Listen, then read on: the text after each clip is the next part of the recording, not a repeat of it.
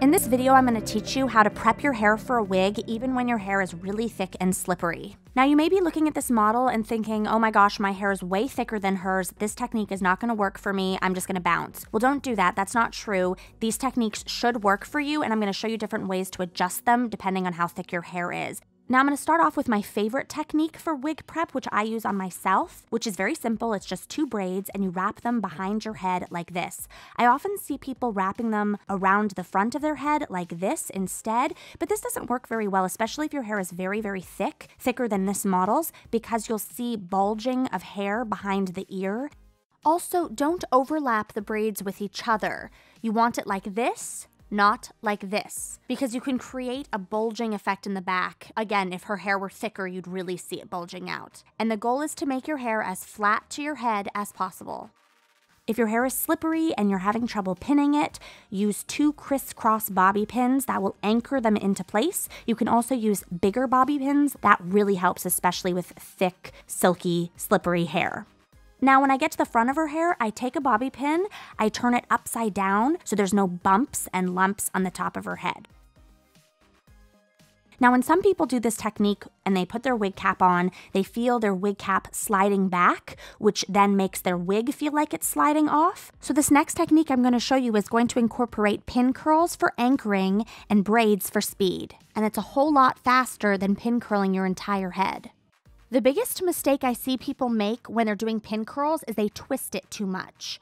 They twist and twist and they twist it into a rope that makes a bun that just juts out of the top of their head, which completely defeats the purpose of making pin curls. You want to make them as flat to your head as possible, and this just creates a whole bunch of lumps.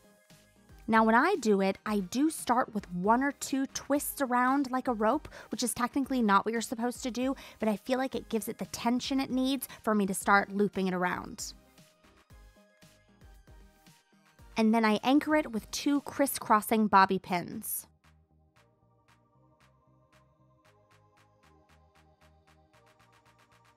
Now for my next pin curl, I'm going to take all the hair on the side here, but if she had thicker hair, I would slice it in half and make 2 pin curls. The goal is to have flat sections on your head, so whatever size section you need in order to get it flat to your head, that's what you want to do. So I start by twisting the hair once, then I wrap it around my finger to create the shape of the pin curl. I lay that curl flat on the head and do crisscross bobby pins again. Now with this particular section, I needed to add a few more bobby pins because the ends were sticking out, and that's fine. Add as many bobby pins as you need to get it to lay flat and under control. So on the other side, I attempted to just wrap it around my fingers and not twist it into a rope a little bit first. And yeah, it worked. I was just struggling with it. I did feel like it wasn't as tight to her head as it was on the other side. Maybe it has to do with me being right-handed. Okay, so I have 3 pin curls around the front of her hairline, and I could just go to the back and do 2 braids like I did before, but I'm going to add 1 more pin curl to the top of her head. This pin curl is really great because it gives you something to anchor your wig down onto. For example, I put a wig on my head and I want to stick a large bobby pin through the wig into the hairnet, into the hair. And having a pin curl right there at the top of the crown of my head gives me something for that pin to lock into. I hope that makes sense. And even if that doesn't make sense, adding another pin curl to the top of your head is also a good idea because it makes the braids in the back thinner. So if you have really, really thick hair and the braids in the back were being too lumpy and making your wig not fit properly, adding a few more pin curls to the top of your head, remember keeping it really flat to your head, you're good to go. Now we're taking the braids, wrapping them around the head and anchoring them down with bobby pins.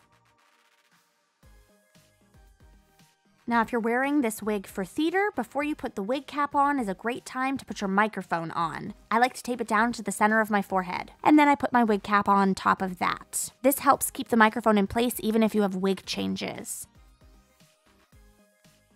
So as you can see, as I'm putting this wig cap on Sarah's head, the netting of this wig cap is getting caught in the pin curls, which is kind of great because that's the whole point.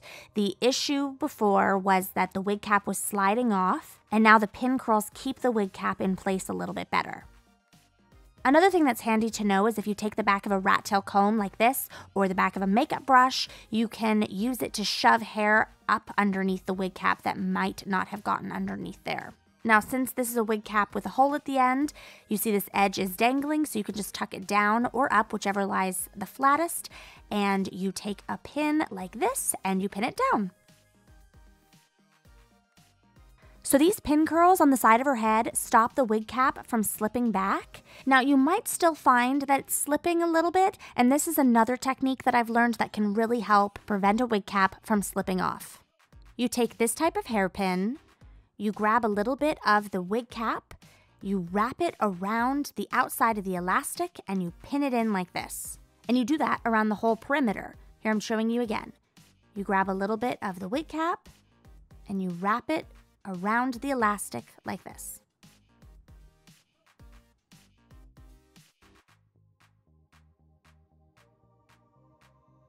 Thank you so much for watching. In the description will be links to other videos about wig prep and favorite wig caps, as well as links to purchase wig caps that I've used in this video as well as in other videos. If you enjoyed this video and you learned something new, please hit the like button and consider subscribing to my channel. I'd really appreciate it. Thanks, bye.